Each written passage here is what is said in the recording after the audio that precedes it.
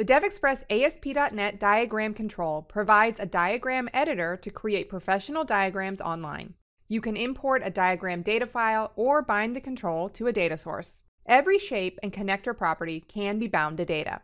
The diagram provides a collection of predefined shapes that you can populate with custom shapes. Use the container's shapes to combine other shapes with the capability to expand and collapse them.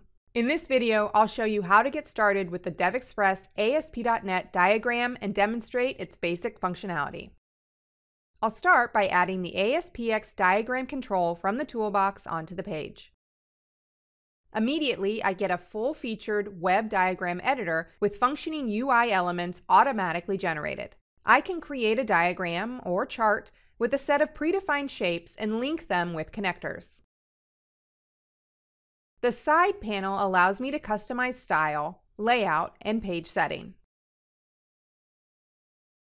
Let's create an org chart with the diagram control. I've prepared a data source with organization structure data. Assign the data source ID to the node data source ID property. When the diagram control is bound to a linear data structure, you should add mapping information for a shape's key and parent key properties that allow the control to transform the linear structure to hierarchical. Additionally, I specify the text mapping. And we'll run the application to see the result. You can see that the control built a diagram based on the source data. When you bind the diagram to an entity data source and allow to edit a diagram, you should handle the inserted events to provide the inserted items with keys. Let's create custom shapes for departments. For this purpose, I populate the custom shapes collection with my shapes. A custom shape can be created based on a predefined shape type, or you can provide a custom background image.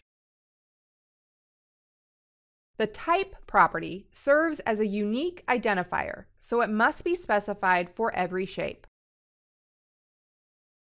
And I specify a category for the shapes. I'll add 2 more shapes. Use the Settings Toolbox property to add custom shapes to the toolbox.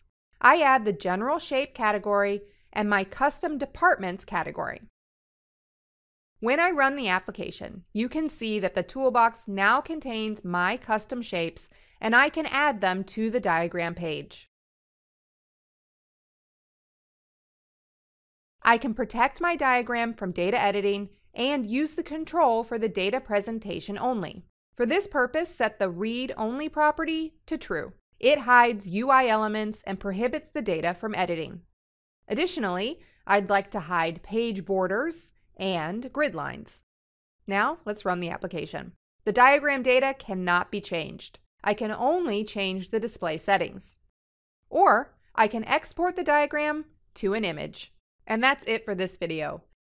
If you'd like to learn more about our ASP.NET Web Forms controls, you can watch more videos from our playlist, or check out the documentation on our website. You can also subscribe to our channel for all of our latest content.